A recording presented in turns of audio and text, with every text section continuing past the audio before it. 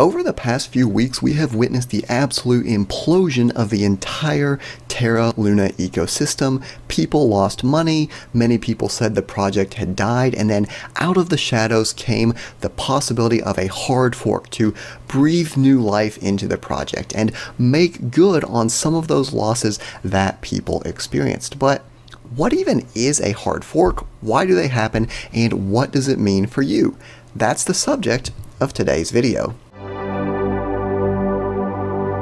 Hey everyone, and welcome back. This is the Part-Time Economist, and if you're seeing this video, you've probably heard something about the Terra Luna hard fork, an attempt to revitalize the project, make good on some of those losses that people experienced, and just kind of get things back on track. And although I would love to speculate on what's going to happen with that, I can't really talk too much about it, but what I can do is explain what a hard fork is, why they happen, what some of the results of hard forks are, and we'll also take a look at several notable historical cryptocurrency hard forks. So, with that being said, what is a fork?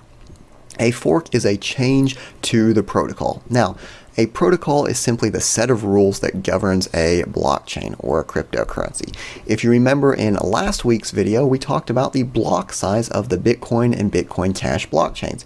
That would be one example of the protocol, right? The block size is going to be a certain amount.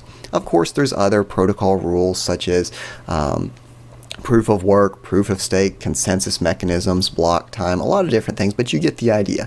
We're simply doing a software update. We're changing how it works. So I don't actually like this image of a fork. Rather, I think a fork in the road is a better analogy because it shows a divergence, a change in the project. Now, within this, there's really two kinds of forks. The first is a soft fork, and we're not going to spend a lot of time on soft forks in this video because they're not really contentious. There's something that kind of happens. For many people, they might not even know about them. It's more of a software upgrade, right? It's an update. It's not something, it's generally backwards compatible, so it's not something that a lot of people really pay attention to unless you're super involved with a cryptocurrency project. What we're talking about in this video is the spectacular, shock and awe hard forks, right? These are the forks that everyone's talking about that have massive, massive changes to a cryptocurrency project. They can result in a new cryptocurrency being born altogether. So we know what a fork is, but why do they happen? A fork happens when there is some need for an update. Some kind of dramatic change needs to take place. So if you look at this example, we've got our blockchain. It's going along, people are making the blocks, everything is just fine. But something happens where there's a fundamental disagreement. Now, this isn't something that gets resolved.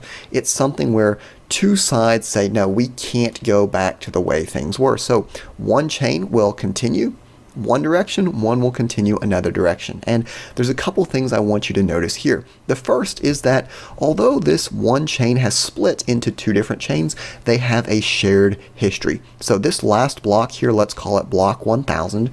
All of these transactions are still going to be recognized on this blockchain, and all of these transactions are obviously going to be recognized on this blockchain as well, which leads us to the first interesting point about hard forks. When there's a hard fork, let's call this chain Part-Time Economist 1.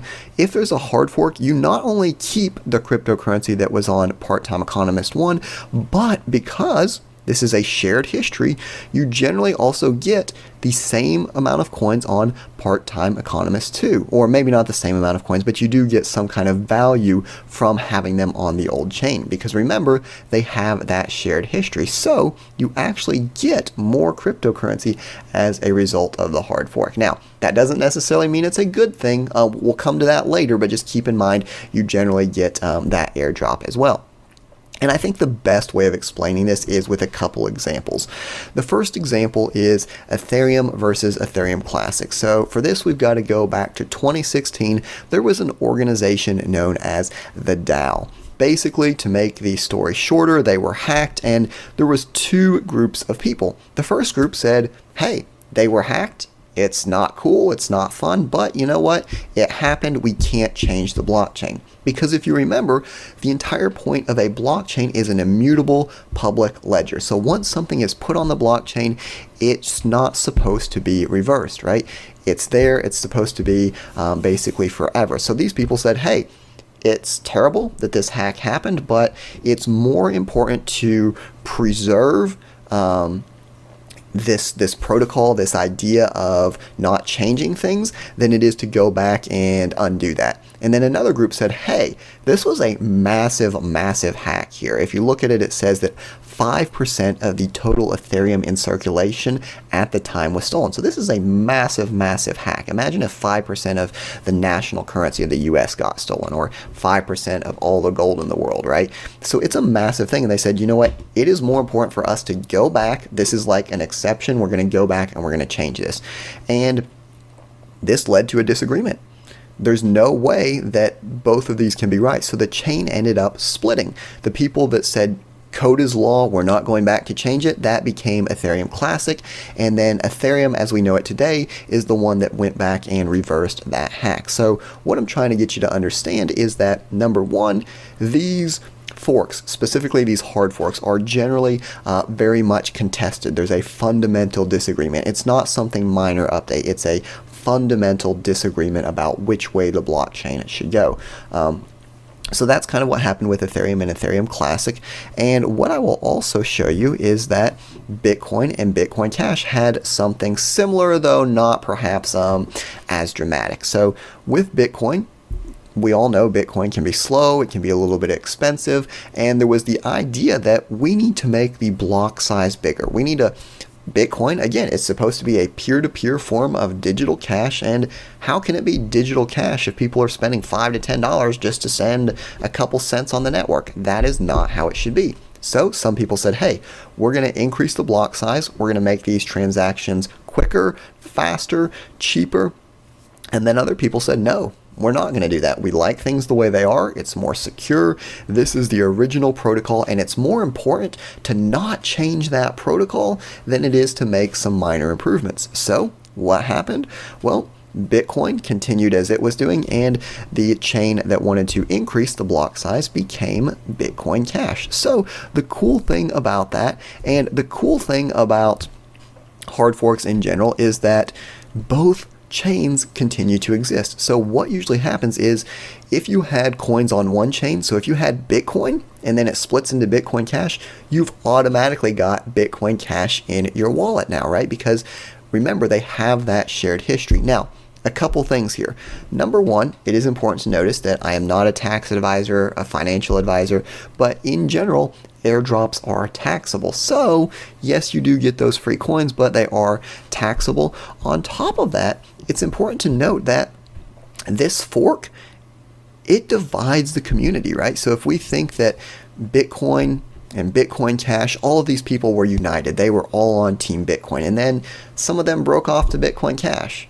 Some of them, and then later even, Bitcoin Cash broke off into Bitcoin SV, Bitcoin Satoshi Vision, right? So each fork reduces kind of the consensus, the unanimity that people have supporting a project. It loses a little bit of interest, it loses a little bit of steam.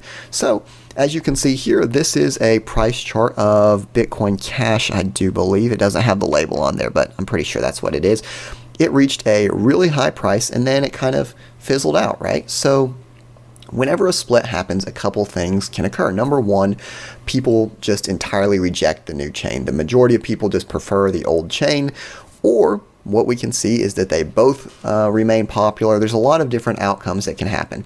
Generally, what I've seen is the chain that retains the name tends to do a little bit better. So if we think of Bitcoin versus Bitcoin Cash, obviously you can see since the split, Bitcoin has a considerably higher price. If we look at Ethereum versus Ethereum Classic, obviously Ethereum, as we just call Ethereum, has the higher price today. That's obviously not financial advice, but in general, the chain that kind of branches off, if it has the minority of people supporting it, doesn't seem to do as well as the one with more support, which is really common sense, but something to keep in mind as well. So just to summarize, a fork is a change in the code, and it can happen for a number of reasons. It can be a major update such as Bitcoin and Bitcoin Cash, or it can be the result of some contended decision, right? So whatever the cause, the fork is basically a split in the code in which there's two separate chains. They both continue to exist, but they have a shared history, which means you will generally get an airdrop of the new coins as well. However, it does divide the community. It can lead to less support. It can lead to infighting, and it kind of fractures that group that was united in their purpose. So I hope that explained a little bit more about how forks work, what the implications are, and I hope you enjoyed examining some of the historic, notable hard forks. Of course, time will tell what happens with Terra, everything with that, and it'll be interesting to see how that all plays out. As always, I'd like to thank you for watching. I hope you enjoyed the video, and I'll see you next time.